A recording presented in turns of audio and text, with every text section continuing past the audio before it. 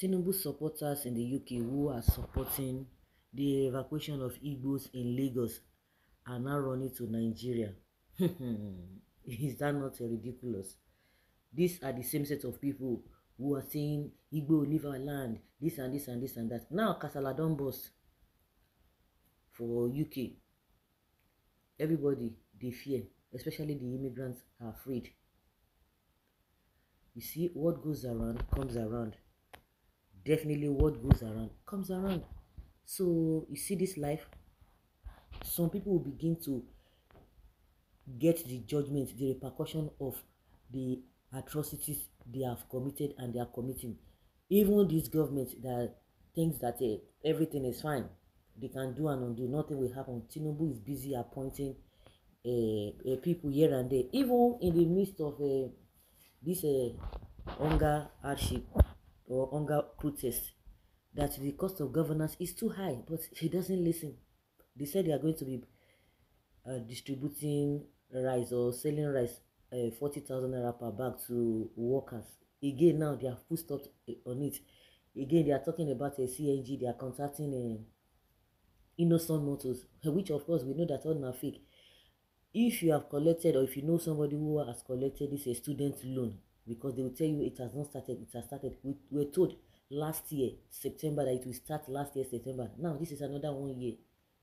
But at the end of the day, by the time you see them telling us that they have given some set of people, you will see that they are APC members, just very maybe 2% of the population, or those who are supposed to get it will be getting it. 2%. Can you just see? Just imagine that. So all those who are saying, hey, Lagos is no this thing, Lagos is not for you, go back to your this, go back to your that, even that buy your non-noga. And you could see that all those people who are involved in all this bigotry, all this racism in the UK, they are being dealt with.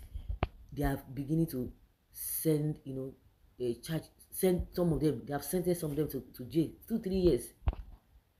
That by your are supposed to be a scapegoat. Just like somebody said that Tinubu is talking about a ethnic crisis that will not be allowed, but he's harboring Bayo Ononuga there, the chief officer of ethnic bigotry.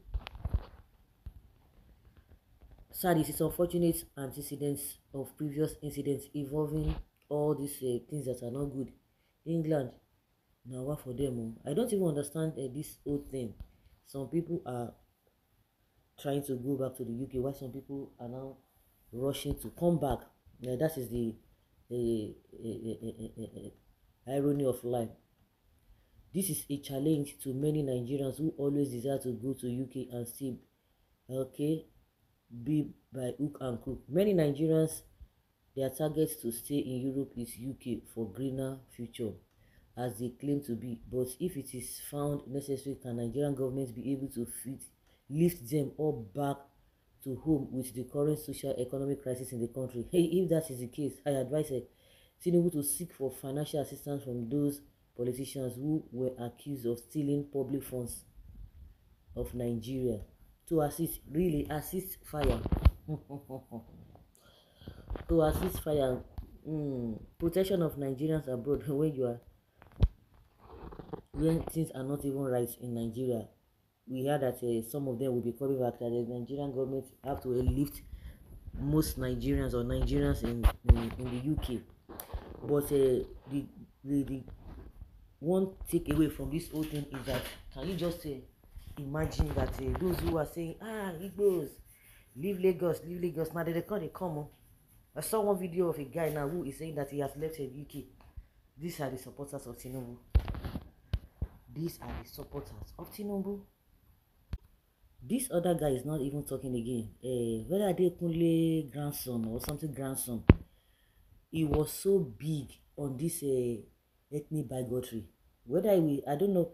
Of course, since he has been jailed for all those rubbish talks on social media, inciting ethnic bigotry here and there.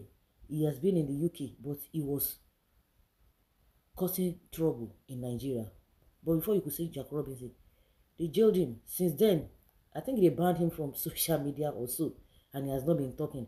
If not, with what is happening now in Nigeria, with all these Ononugas and the rest of them, oh, he would have been the one championing it from the UK.